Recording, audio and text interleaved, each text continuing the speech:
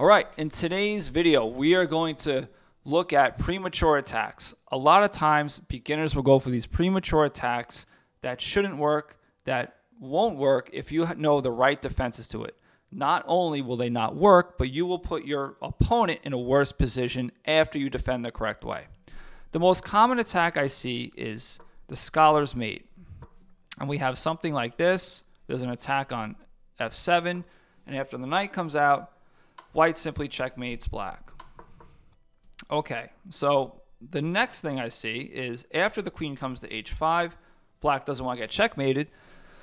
So, okay, then they'll play g6. But this is bad too because it drops the pawn with check, and this open diagonal now, after playing g6, loses a rook. Okay, so the next thing I see is knight f6, which isn't good either because it drops the pawn with check, and after black blocks, white's simply up a pawn. So what do we do here? Okay, it's very simple. After queen h5, we simply develop and defend the pawn. Now after bishop c4, now we play g6. And now white can't take the pawn because the knight defends. So white will come back here, threaten checkmate again. Again, we simply develop and defend. We're blocking the checkmate, the queen is blocking the knight, and after white develops, we simply castle and we have a lead in development and a better position. Okay.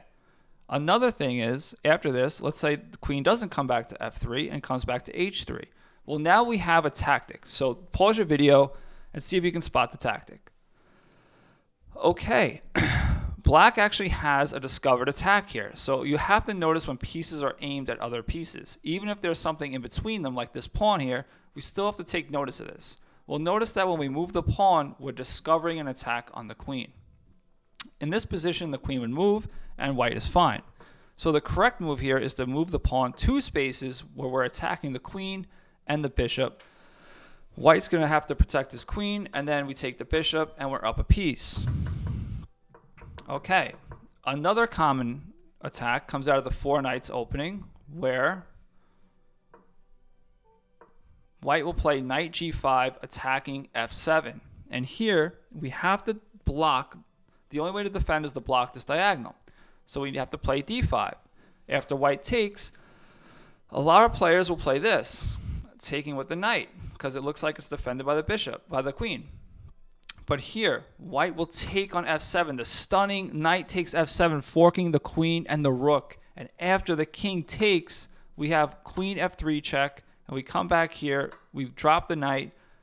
White is attacking mate, the king can't move, or the king can't castle at least, and we're down a pawn.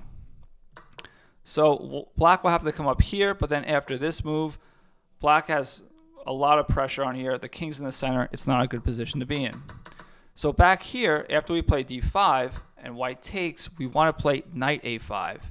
And then after the bishop moves away because it's attacked, we simply take the bishop, and then we can take the pawn with the knight and attack this knight.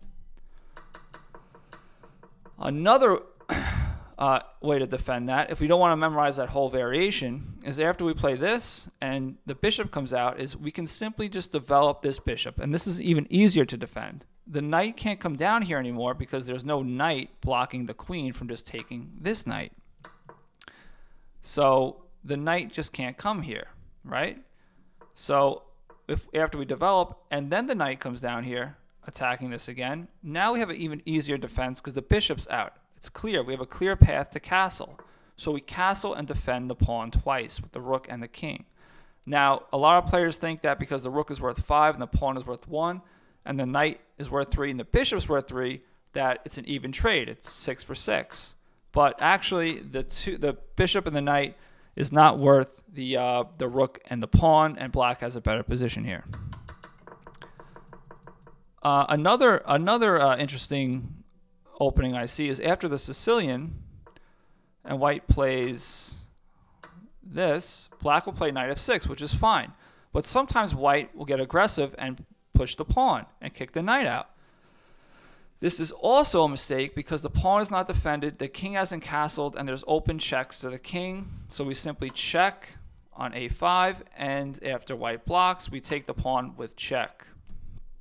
Okay. And last but not least, out of the Caro-Kann opening, we have this, knight c3, black takes, white takes, and sometimes black plays this, knight d7, which is fine. But now white has a sneaky trick. White will play bishop c4, black plays knight f6, which is fine, and then after knight g5, we have this, again, this battery, this attack on f7, so we have to block. And now white has a sneaky move, queen e2. A lot of players here will play h6, kicking out the knight, thinking the knight will just retreat. But the knight doesn't retreat. The knight here actually plays knight takes f7 again, forking the queen and rook. And after we take, we have queen check, only move is king g6, then we have bishop check, and then we have checkmate. Okay, so what do? After queen e2, the best move is actually to play knight b6, attacking the bishop, but more importantly, defending the pawn with the bishop. This uncovers a defense on this pawn, and now if white comes in here, we simply take, and the queen cannot take because the bishop defends. Okay, these are just the most common openings I see where a player who has a little bit more chess savviness will take advantage of another beginner player and just overwhelm them with a great attack.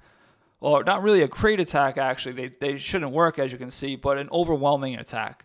So if you memorize these openings and these lines and these defenses, you should have no problem not only not getting checkmated early on in the game, but actually turning the tables on your opponent and coming out with a better position.